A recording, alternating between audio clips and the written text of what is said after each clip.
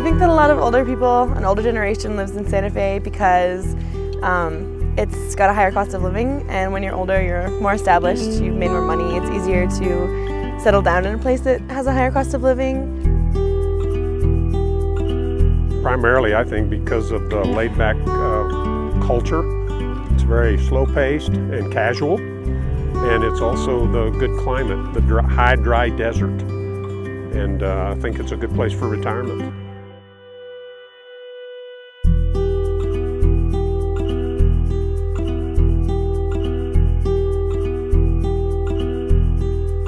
I also think that a lot of people, when they get older, want to retire in a smaller community, and Santa Fe is kind of tight-knit and tiny. But I do think that it's predominantly still the older generation.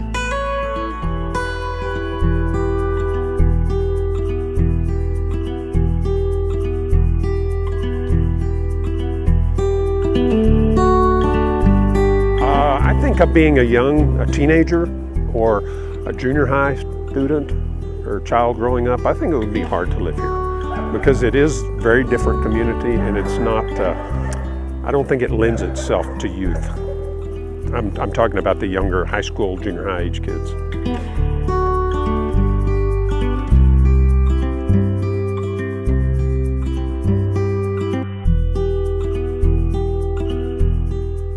People in Santa Fe are old.